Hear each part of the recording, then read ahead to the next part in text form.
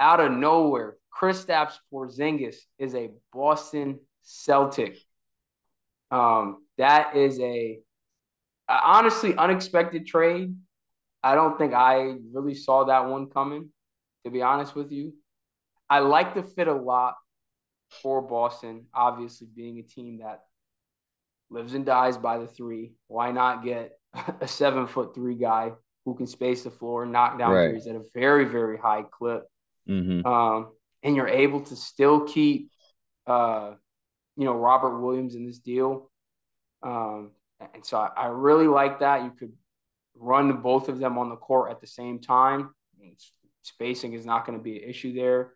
Gives you options to potentially stagger their minutes too, if you would like. So we know we've seen Robert Williams come down with some injuries here in the past 2 seasons, so that may additionally help out as well. But yeah, what are your thoughts about this initial trade? Obviously, with Kristaps Porzingis now going to Boston, um, and them continuing to try to build this core out around both the Jays and hopefully try to get back to the finals. I personally love this pick, this trade. Mm-hmm. If I'm a Celtics fan, I'm really really happy. Like you said, I think Porzingis is a great fit with them. I think, like you said, it plays into their we're going to shoot a lot of threes mentality, but it also gives them versatility as a big man, someone who could, Mm-hmm. if need be, he can score on the post a little bit. He can hit those mid-range shots. You can go up against the Miami Heat in that zone. You got somebody who can sit in that middle and actually create for Yep. himself. So, like I said, still he can give you a good offense and then still be a great rim protector. Can run both of them, him and Robert Williams, and then no one scoring in the paint. The paint would be on lock. But still, he's just a very versatile big man, and I like that fit for them a lot.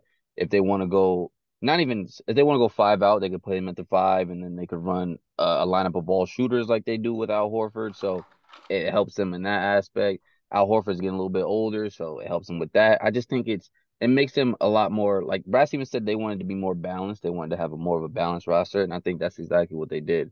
And I like it because of the position they're in. I like it because to go to the finals, you're gonna have to go against who? Joel Embiid and the 76ers. You're gonna have to go against Giannis and the Bucks.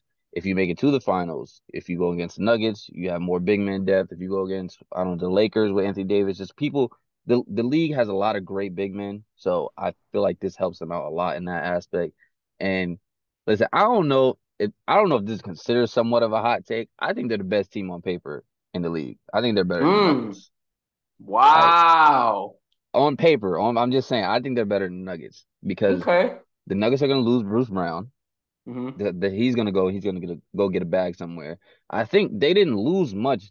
Like they lost Marcus Smart, obviously, who is a big loss, but you have Derek White who can fill in. You have Derek White who can Yeah. play elite perimeter defense. You have more big man versatility. If Brogdon can stay healthy, now obviously health is a concern. So if Brogdon can stay healthy and Porzingis can stay healthy, then I feel like that they're the best team on paper. But there's a lot of things that factor into it. I'm not saying they're going to win the title, but obviously there's a lot of things that factor into it. Health is one of those things. Just overall fit in general, because on paper a lot of things could look great, and then once you get into the season, you get into the Yep. playoffs, and things could look completely different. So I'm not saying they're going to win the title, but me personally, I think on paper that they're the best team in the league. Interesting. Interesting. I like the fit a lot. I don't know if I can go that far to say I think they're the best on paper, but all the things that you said in terms of his ability to bring additional versatility and balance to their offense, another guy who can space the floor, but also a guy who can create his own shot different ways, big enough, but still skilled enough to take bigs off the dribble. Like you said, can score out of the post. I also think is an underrated shot blocker, obviously at his size. Is a good rim protector, not necessarily the greatest post defender, but in terms of just strictly erasing shots at the rim, one of the better players in the league for that. So, yeah, I think it provides another versatile asset on their offensive side of the ball. Still would love to see them bring in a more traditional point guard, but I think it definitely improves their roster. The full details of the trade I haven't pulled up here. Obviously, again, like we said, the Celtics getting Porzingis. They also got the number 25 pick in this year's draft, which I don't remember who they took off the top of my head. I think they took, That was crazy too. The fact that they got two first round picks and Porzingis. yeah, they took Marcus Sasser from Houston. scrappy point guard. So fits the bill for them, and they got another first round pick, which is crazy, right? Like they got Porzingis and got two firsts out of it, which is insane. Obviously, both coming from the Grizzlies in this deal, a three-team deal, because the Grizzlies do get Marcus Smart, the heart and soul of the Boston Celtics team.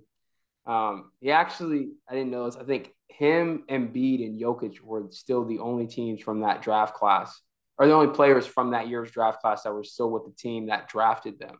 Obviously, Jokic and Embiid for obvious reasons, but Marcus Smart been with the Celtics for was that almost 8, 9 years at that point. Yeah, So tough. I know for Celtics fans to see Marcus Smart go. He was one of the most loved players on that roster. Um, but he now goes into a Grizzlies team who, at the beginning of, or not even at the beginning, at the end of their season in the playoffs, said they would not be bringing Dylan Brooks back under any circumstances. So bringing a guy who can kind of fill that void in terms of perimeter defense, former defensive player of the year. I think his defense definitely took a step back this year. hmm Was not the best defender on his team this season. Arguably, might not have even been a top 2 or 3 defender on the Celtics this past season. Not to say that he's a bad defender by any means. Still is a very good defender in this league, and could see him re-elevate that level of play there in Memphis. I'm a little interested with the fit there with when Ja gets out of that 25 game suspension with Ja and Desmond Bain and Marcus Smart all playing at the same time. You're giving up a lot of size that's there, small.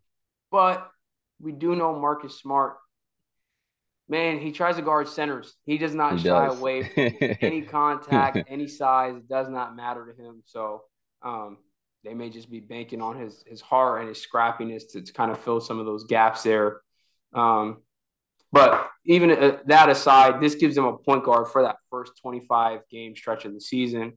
And then obviously once Ja does come back, then they'll probably do some mix and matching, maybe stagger their minutes potentially. But I'm pretty sure all three of them will start. They'll figure it out. Yeah, Um, and then on the Wizards side of things, obviously after giving up Porzingis, they do get back Tyus Jones from the Grizzlies, which I really like. Tyus Jones has been the best backup point guard in the league for 2, 3 seasons now. Has an absurd assist to turnover ratio. Just makes right decisions with the basketball all the time. Very smart player, which is all you can ask for from like if that is what you're getting out of your starting point guard. That is a win, right? You have a point guard that makes good decisions. He doesn't turn the ball over, gets his guys going, and can still score when needed to. So he's now going to move into a position where he can be a starting point guard in the league and really, kind of spread his wings and show the league what he can really do with, 30, 35 minutes a night. They get Danilo Gallinari from the Celtics, who didn't even get to play a single minute, I think, in a Celtics uniform, which is tough because I think he grew up a Celtics fan and was like a dang, lifelong dream for him to finally be a Boston Celtic. dang. Tears his ACL before the season starts, doesn't ever get to play, and then gets traded. Um, very It's a tough for business. him. Yeah, very, very tough. Mike Muscala also going to the Wizards in this trade as well, and then a second round pick from the Celtics. So definitely, I think Celtics is a great deal. Grizzlies is a great, really, honestly, is a great deal, I think, for everyone involved.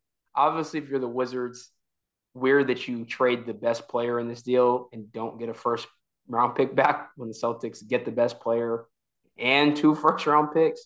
Yeah, So if I had to pick, obviously they would be the winners. Just you get the best player and the draft capital. It's kind of crazy, but I like this for everybody involved. Right, it makes sense for everyone here. The Celtics get the versatility and the big. Grizzlies get a gritty guy going back to those grit and grind days. Someone that fits their mentality. Gives them additional point guard help while Josh suspended, and then additional help on the perimeter on the defensive side of the ball with Dylan Brooks being out.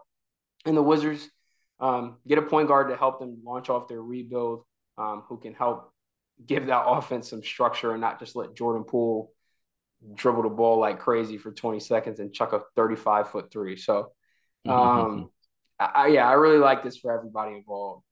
yeah. For the Grizzlies side of it, I already talked about how I feel about the Celtics side of it. For the Grizzlies side of it, I think it helps them too off the court because I feel like they need a little bit more leadership in that locker room. I feel like that team is very not a little bit. They were very immature.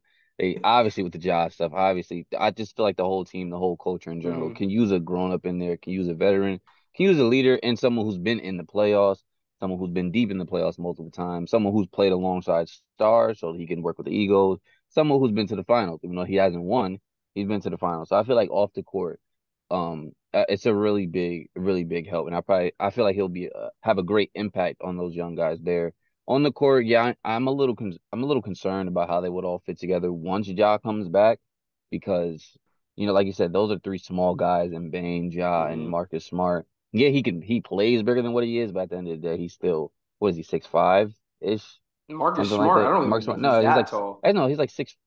Marcus Smart's like what 6'3", 6'4", now think about it. Marcus Smart is, where's basketball reference at? Marcus Smart is 6'3", yeah.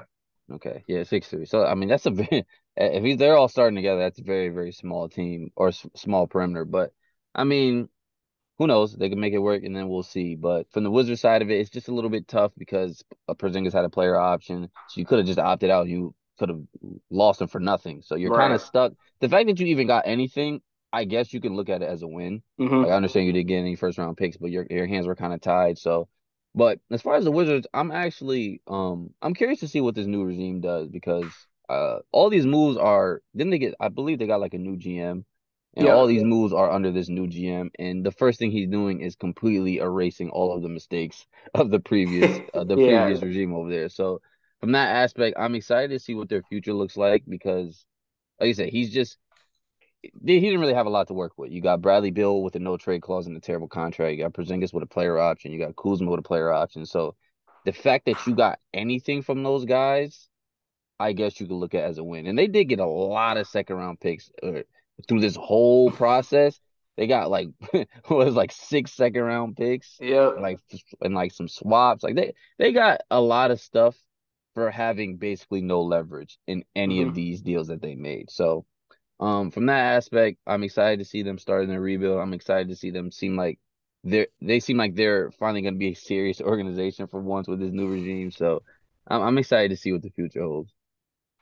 Yeah, I think Will Dawkins is the new general manager there in Washington, and he got permission from the owner and the team president to like the green light to do whatever he wants. If he wants to start the rebuild, start the rebuild.